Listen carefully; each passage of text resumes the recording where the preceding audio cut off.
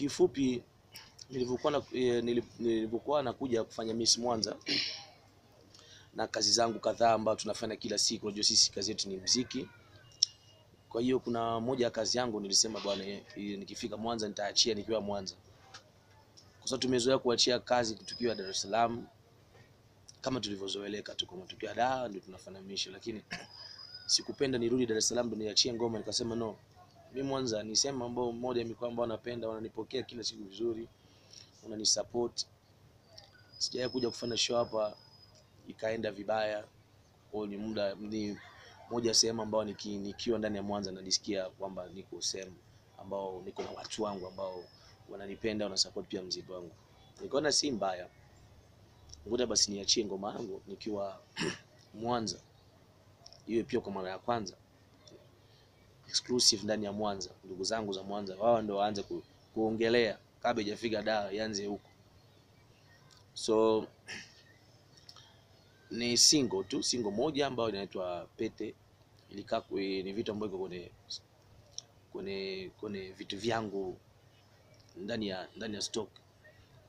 Moja ya kazi ambayo ilikuwa tabini niachie kitambo, kwa sababu tumefanya hiyo ngoma kitambo sana, Christian Bella na Mwanefei na UI. Ngoma inaitwa Pete.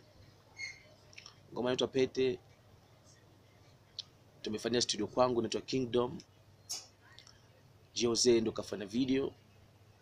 Kwa hiyo hii ni moja ya vitu ambao nilikuwa na programu kuachia mwaka huu, bali na kazi zingine. Nafikiri tumetoka kuachia video na Misa Mobeto. Tumefanya ngoma na Misa Mobeto inaitwa Boss. Inafanya vizuri, tunashukuru kwa support. Lakini nilikuwa subiri ndani ya mwezi na 3 weeks shavuka milioni. Nilisema tu ikifika milioni ndo naachia ngoma nyingine. Kwa hiyo ishafika milioni siku kadhaa nyuma huko, bila kampeni za kuzua. Kuna kampeni za fan club, fans ambao labda wanaweza kuchangamsha watu waongeze viewers, lakini hatakuwa na mbwembwe nyingi. Tukaamua tumeachia ngoma bila kelele, unaona. So na ngoma imepokelewa vizuri, shavuka 1 million. Nikasema kishavuka 1 million tunaachia ngoma nyingine. Hii hapa inaitwa Pete, Christian Bella na Mwanefei na UI. Na baada hapa nitaachia kazi nyingine pia tena very soon, kwa sababu sasa hivi hatufanyi album sasa hivi kidogo imekuwa aziendi tunavyotaka, kwa sababu mimi tayari na ina album na nyimbo kama zaidi ya 16. Ila sasa ukiwa na album sasa hivi soko imekaa vibaya, unaweza kaachia album na usione yani ikakuharibia labda hata nyimbo zako zingine, kwa sababu kutokana na soko ilivyokaa. Unaweza kaachia album unaona itakuwa mitaani, hamna value ya album sasa hivi ukiangalia soko letu la hapa sasa hivi. Mpaka mipango ikae vizuri. Tangu mwaka uanze nilikuwa nimekaa muda mrefu bila kuachia ngoma. Nilikuwa na vitu vyangu vingine binafsi nilikuwa nafanya. So tumerudi kwenye style ile ya zamani ya back to back. Miezi miwili unaachia ngoma, mwezi unaachia ngoma, miezi miwili unaachia ngoma. So leo ni Pete tunaipandisha leo. Nikasema tunaanzia Mwanza. Ndugu zangu za Mwanza ndio wajue kwamba hii ngoma bila tuletea sisi, tuanze nao. Ni haya tu machache ambayo nilileta kwenu. Kwa hiyo kama tuko na maswali mtakuwa huru kuniuliza chochote.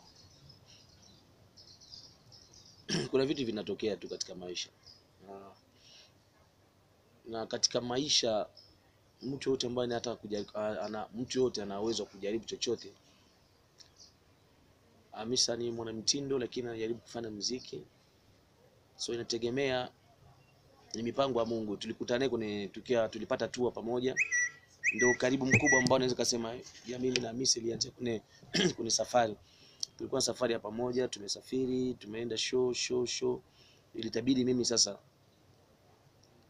nikapata deni ya kumsupport kama msanii mpya kwenye music. Kwa hiyo fans waliomba nimsupport Bella, itabidi msupport Hamisa hivi na hivi na hivi. Ndio maana nikatengeneza ngoma. Hiyo ngoma ilikuwa kama zawadi kumuonesha watu kwamba wasimkatishe mtu tamaa. Mtu mwenye uwezo kujaribu chochote, kila mtu yuko free kujaribu chochote.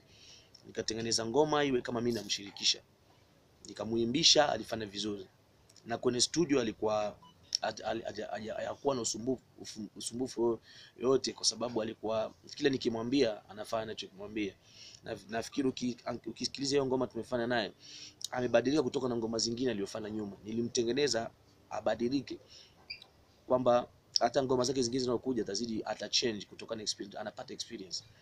Kwa hiyo ni vitu vimetokea tu karibu tangu kwenye safari, tumekuwa marafiki na msupport, kwa sababu imetokea kwamba tuna karibu, na sio kwake mwenyewe, kwa mtu yoyote, na uweza kusupport pia underground yoyote. Ikitokea kama nimeamua au kuna kitu chochote kimesababisha tuwe na karibu, mimi sina tatizo kusupport yani mtu yoyote. Mimi huwa napenda angalia, naweza nikatengeneza beat afu naanza kufikiria naweza kama nitakiwa kulala.